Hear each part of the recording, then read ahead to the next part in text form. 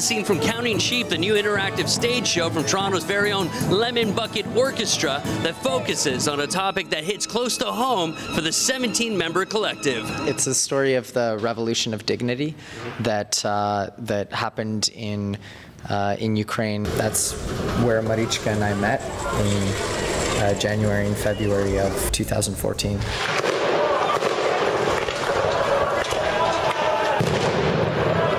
Weren't you guys scared for your own safety? I mean, at the very beginning, for sure. This show not only about revolution, the show about our life. There was a time when Marichka and I both kind of looked at each other, and Marichka said, "Do you know that you can die at any moment right now?" And I said, "Yeah, do you know that you can die at any moment?" She said, "Yes." I said, "Okay."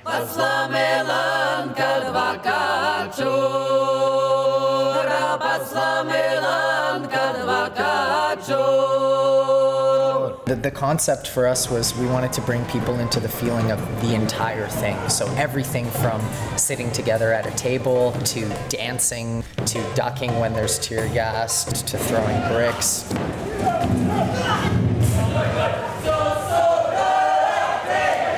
People are not aware of the changing of the boundaries in that part of the country and the great injustice that is happening to the Ukrainian people. This is going to bring a lot of attention that people aren't used to seeing, that's just not in the regular media. The band is currently in talks to take this show across the country, but first they're headed to Budapest for the first stop in an international tour. For the full details, visit lemonbucket.com. Here at the Great Hall in Toronto, I'm Darren Maharaj for ZNews.